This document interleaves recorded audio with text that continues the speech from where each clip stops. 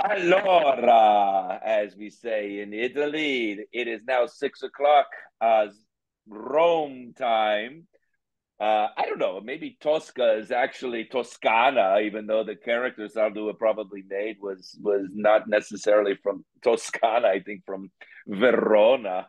But here we are with the great Maestro Frédéric Chaslin, and he is here to offer us his wisdom, his experience, his knowledge of an extraordinary amount of performances that he has made of Puccini's masterpieces, La Bohème and Tosca, as well as giving us insight into the performance practice and style of Puccini, particularly as we will be celebrating this year the centenary of his death.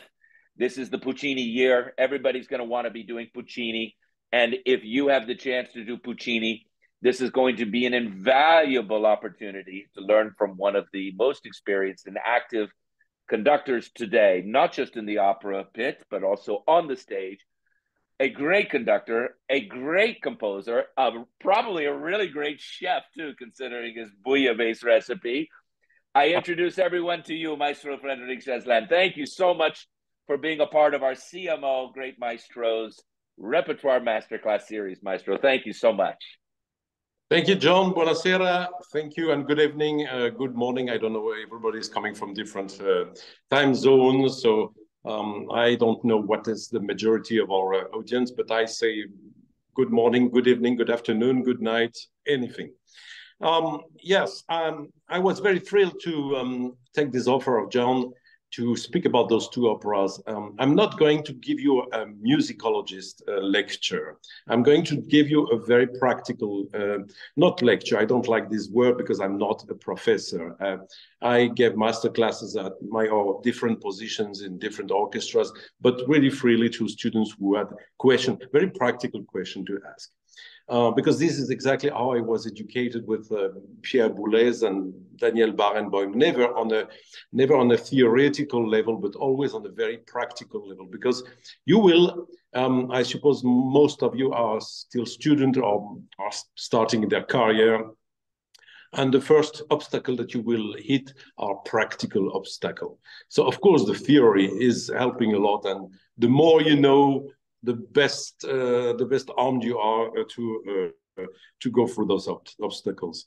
So I'm going to share with you my little experience about Tosca and Bohème, just because those are the two operas that are performed the most, and that's probably one of the two operas that you will be offered to conduct for sure. I bet you will. You won't have an offer to conduct La Rondine or Fanciulla del West that are very rarely performed in comparison to Bohème and Tosca. And to think that this is a Puccini year, my dear John, I would say, what is that going to change? Because I mean, those two operas are the cash machine of every theater. So the idea is every year is Puccini year, it seems. It's a permanent Puccini year, but for those two operas. So what I wish for this Puccini year is that we will hear a little bit more Rondine, a little bit more, because let's say we have Tosca, Bohème, Butterfly to round out, and then probably Janis Kiki, and then we go to the obscure zone of the operas that are much less performed. Manon Lescaut is next, and then far beyond is La Rondine. I did one La Rondine, but it's very rare. In any case, all those operas have one thing in common, and guess what? It is Puccini. So what is Puccini? Puccini's challenges compared to all other composers? Well, I would say for every opera that you conduct, of course, the challenge is to know the style and the tradition. So remember, tradition, the great word of Gustav Mahler, he said, tradition is to forward the fire and not to worship the ashes. So that's true. There is a fire in tradition. There is a fire and there are ashes.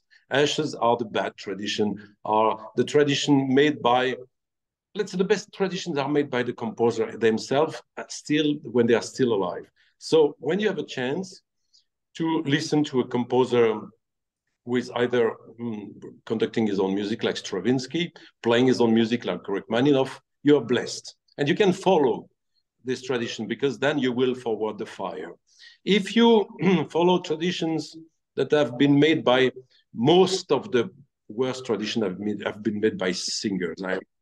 There's no opera singers in the audience, but they are the most exquisite and intelligent people, and there are sometimes less intelligent singers who start traditions, and they start sometimes the bad traditions. And if they are very famous, they are followed by conductors, and other conductors then start to follow this. So this is the bad tradition. About Puccini, you have okay, the style is very, very tricky for Puccini, because what we know of the difficulty of conducting Puccini is the famous Puccini rubato. So what is about the rubato? Most of it is not written. Most of it is not written. I don't even speak about the fermatas, because Puccini wrote quite fast, and he was not a champion of re-editing, let's say. Once it was published, he just wanted to write his next opera. It was not like Stravinsky making a new edition with ads of the first performance, on the first performance, except for Butterfly that he completely read it. But that's for another reason. That's because Butterfly was not a success at the first. But for instance, since we have Bohème, let's speak about tradition. Let's speak about fermata. If you follow what Puccini wrote, for instance, in the aria of Rodolfo.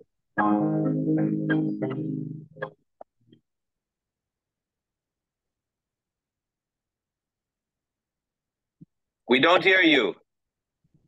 We don't hear you. We've just lost your sound. Oh, you lost my sound. It's too bad. Now you're back. Okay, so when you have the try again. Now we have your sound. Maybe it was too loud for the phone. Yeah, it doesn't come across. It doesn't come across with the pianoforte. But maybe you can explain to us. Oh, as soon as I play the piano, the computer the sound crashes. Goes out. Okay, so I will have to sing. Sorry for you guys, because that will be... Conductor singing, bravo! We love that. I prepared most of my examples to be performed on the piano, so it's a pity. And I just tuned my Steinway. Okay, when you have Rodolfo in his big aria singing "Perché poiché poiché," conductors are very bad singers. Poiché poiché vai con costanza. Okay, well, what he wrote here, he just wrote allargando. So he didn't even write fermata. So try to convince the tenor today not to do that fermata. And even better, you know, all of you know Nessun Dorma and Turandot and the famous Vincerà. And then it's written here, poco allargando, vincero. So try to convince a tenor not to do that fermata. It would be like trying to stop a plane on the runway when it's about to take off. It's absolutely impossible. So those are, I would say, the good tradition. This is the fire. This said, the rubato that is obvious, like those two places, is something. When we're talking about Bohème, we have trickiest rubatos. For instance, let's take the beginning of the acto, the last act. Okay, we have Rodolfo. So I'm not going to be able to play. That's really a bummer. Let's take the beginning of the maybe last if you act. move the telephone, if you move it a little bit closer to the piano, it picks up the volume. I think it was just too much sound for the microphone of your phone. You can try. Maybe I have to play softer. You know. Okay, so you have.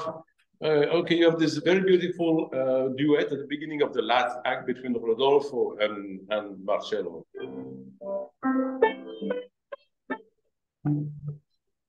Is that okay? Not very good?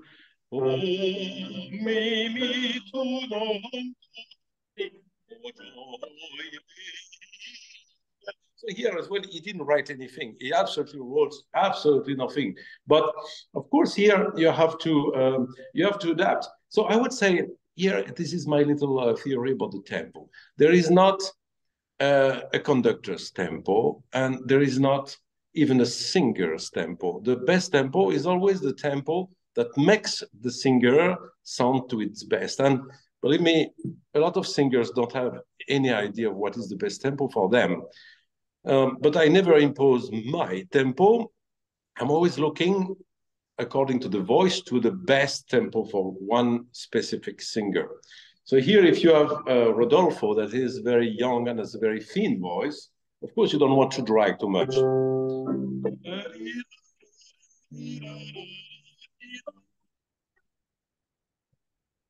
Don't let that this one become the vincero. That's a perfect allargando, you know, but not a fermata for sure. Because this is repeating so many times that the Rodolfo, Marcello goes on. Io non so come sia. So they go together. So here already the second time you can do it a little bit more. And then you have the third time where Puccini as well never wrote any rubato, but they sing together.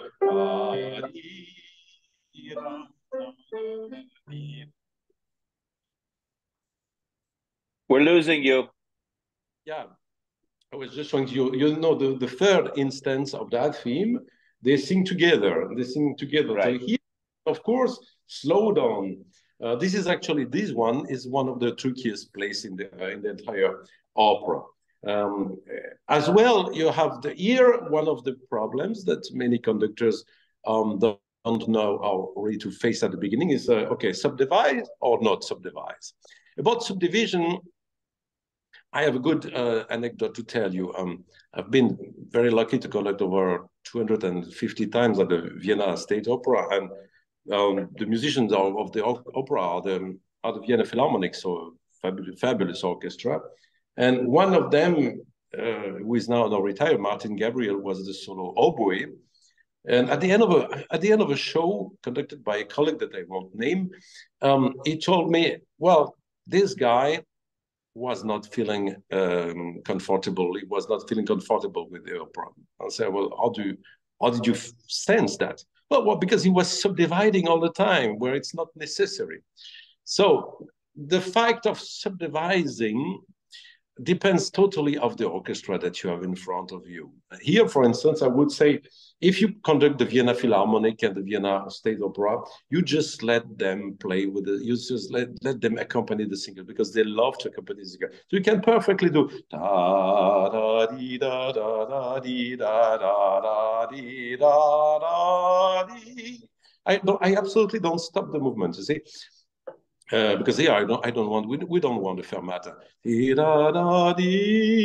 Okay, if you have two stars when you had the Pavarotti and Nucci, for instance, and they told you, "No, Maestro, here we do a fermata." Well, okay, you just shut your mouth and let them do what they want. But because there is a limit that you cannot cross. It's always a game between who is the most famous, who has the biggest fee, and who has all the girls. Well, I'm just kidding. So here we certainly have to decide what is the orchestra capable of doing. And I have some orchestra, you feel it very quickly. I had some orchestra where I felt that I really had that dee da da dee da dee da.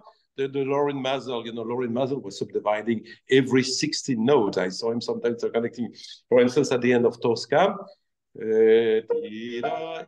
Lorin was doing that. I was a good friend of Lorin, and he was doing that.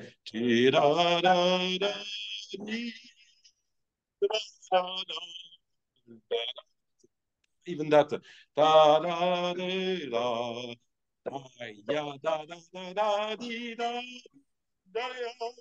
So, and in Vienna, for instance, you just do it. I remember in Vienna, they listen so well to the singers. I just had to something like that, move a little bit the fingers. So that depends totally of the orchestra that you have. But let's talk about the beginnings now. Before I talk about the beginnings, I want to close the chapter of traditions what is tradition, what are the rubatos. We saw that, subdividing, not subdividing, depending of the amount of tradition that you want to bring in rubato, etc.